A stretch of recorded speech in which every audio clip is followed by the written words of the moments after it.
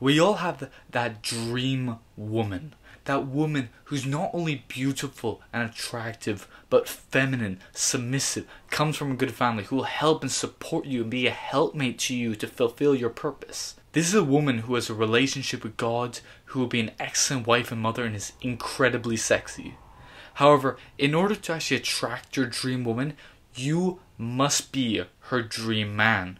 The only way to become her dream man is through improving every aspect of your life through self-improvement. That's the only way.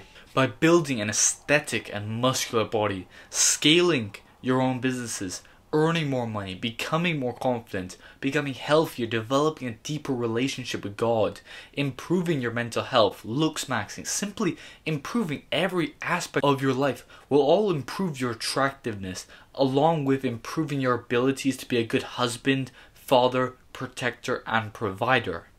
Your dream woman is not going to be attracted to a loser who either is too fat or skinny, is broke, wastes his time every day, has nothing going on with his life, makes no progress in life. Her standards, just like yours should be, are higher than that. She will only settle down with a hero, a man who has improved himself and is still making great progress towards becoming the greatest version of himself. However, in order to dedicate yourself to self-improvement, you will have to make sacrifices along the way. To attract your dream 10 out of 10 woman, you will need to dedicate a lot of time to self-improvement and becoming better. To make this happen, I believe that it's necessary to cut out fapping, watching porn, hooking up and dating women. You probably will understand why you should cut out fapping, because it's an absolutely useless waste of time with no benefit at all. But if you don't understand why you should cut out dating for now, it's for one reason. The woman that you are capable of hooking up with and dating is probably not your dream woman that you want to marry. They may be attractive and fun, but they are distracting you and taking your time, your energy, and your money away from your self-improvement journey. Now, hooking up and dating women could mean that you don't improve yourself, which means that you wouldn't be able to attract your dream woman, and then you had to settle with a worse option for the most important decision of your life, which will be who will be the mother of your future children. Instead, simply focus on improving yourself, ruthlessly making progress towards your goals and your purpose, becoming better with every single day. And in a few months, you will have improved yourself to the point where you can start attracting more attractive women. And in a few months' time, you can attract even more attractive women.